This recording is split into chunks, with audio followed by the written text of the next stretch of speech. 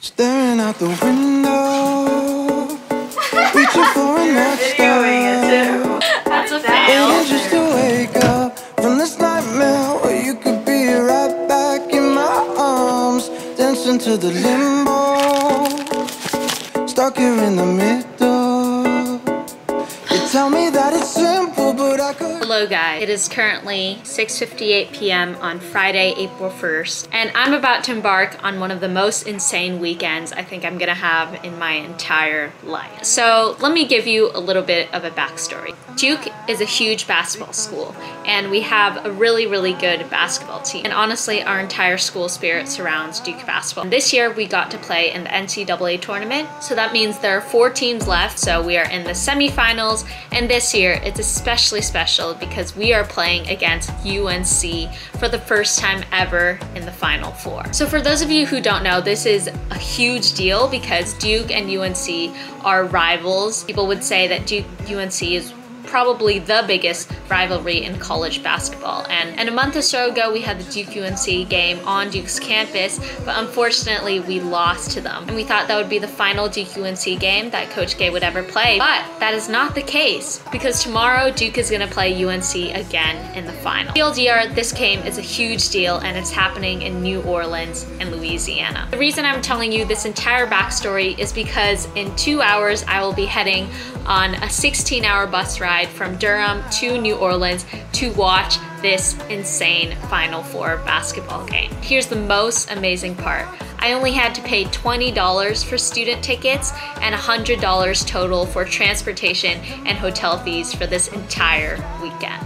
Guys, it literally can't get any better than this. So basically, the process to get a student ticket to this game was a lottery system. We had the opportunity to line up to enter the lottery and have our name in the system, where they would choose 700 students to get these $20 tickets to be able to go to New Orleans. I was one of the lucky 700 who got picked to go to New Orleans. So these past 24 hours have definitely been surreal for me, from getting the lottery ticket number to having to figure out how I was gonna get there, to realizing that I had the bus option, to now being 2 hours out from actually traveling to New Orleans. I'm just at a loss for words. Regardless of if we win or if we lose, of course we're gonna win. Regardless of the outcome, this is going to be one of the greatest memories in my life. So with all that being said, I wanted to bring you guys along to experience this crazy weekend alongside me. Still have a bit of packing to do, so gonna finish that up to get packed, get changed, get ready, and get in the mindset to win this national championship.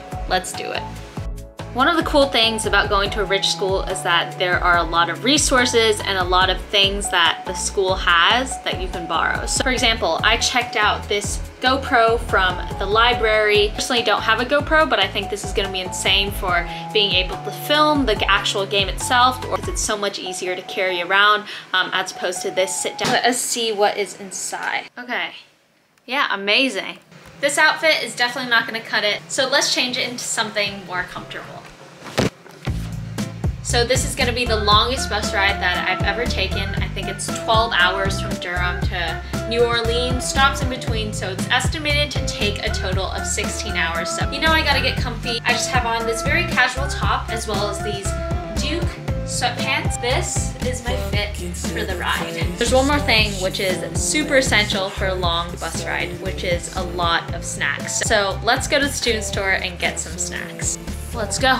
On your face and then from the 80s, someone keeps back in my way.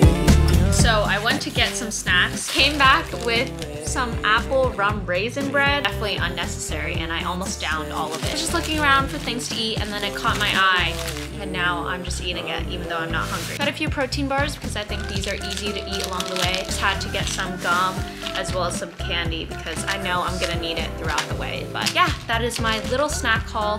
Gonna get a few last minute things done and start heading out to the bus. Just like that, we are on our way to New Orleans. Let's go. But moments tend to fade, and you're too far away from me to get my name in. Someone keeps blocking my way. I can't feel further away. Wait on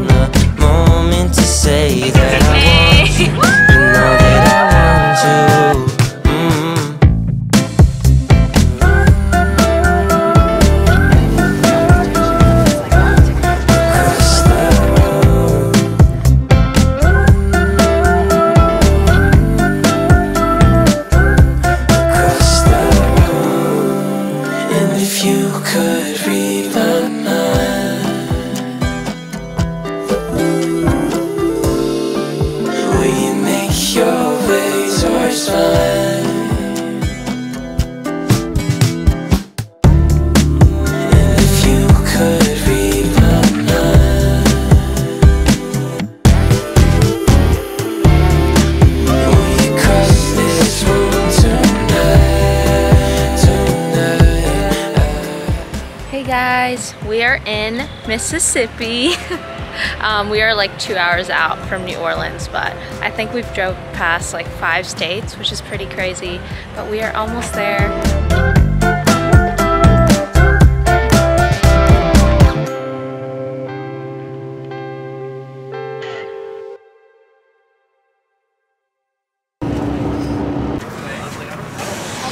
We made it to Baton Rouge, but the hotel isn't ready, so we're gonna walk around, probably get some food before.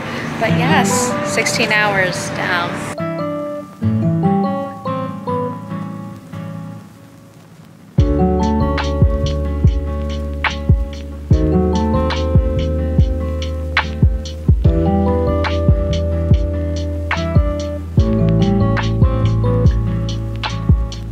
Let's go.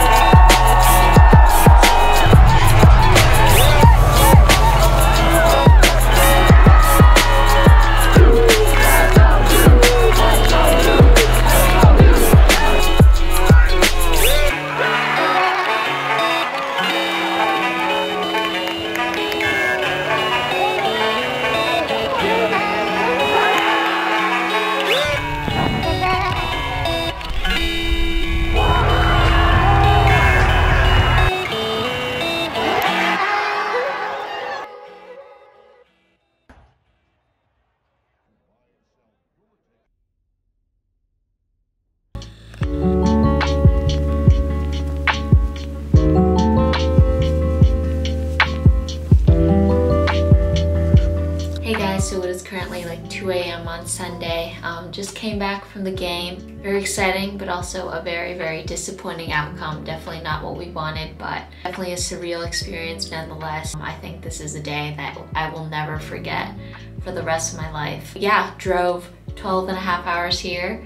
Tomorrow morning at 12 a.m. we're driving 12 and a half hours back to Durham. It was a fun little trip, and yeah, I'm just gonna be forever grateful and forever feel lucky to be able to be part of this important moment in history. So yeah, definitely a bittersweet ending, but I'm glad I was able to be a part of it.